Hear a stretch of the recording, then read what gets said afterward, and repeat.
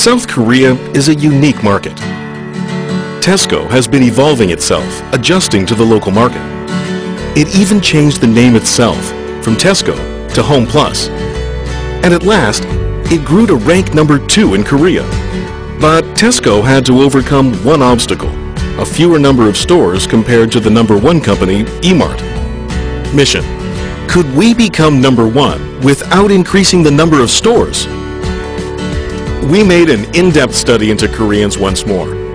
Koreans are the second most hardworking people in the world. For them, grocery shopping once a week is a dreaded task. So we decided to approach these busy and tired people. Idea: let the store come to the people. We created virtual stores, hoping to blend into people's everyday lives. Our first try was subway stations. Although virtual, the displays were exactly the same as actual stores, from the display to the merchandise. Only one thing was different: you use smartphones to shop. Scan the QR code with your phone and the product automatically lands in your online cart.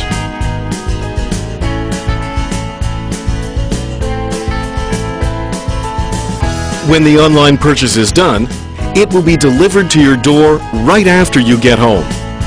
People can relax more after work and on weekends. 실제로 보면서 사니까 진짜 더 좋은 것 같아요. 편하기도 하고. Result: people can shop at Tesco Homeplus wherever they go without having to visit the actual store. Moreover, we could change their waiting time to shopping time. After this campaign, online sales increased tremendously. Through this campaign, 10,287 consumers visited the online Homeplus mall using smartphones. The number of new registered members rose by 76%, and online sales increased 130%.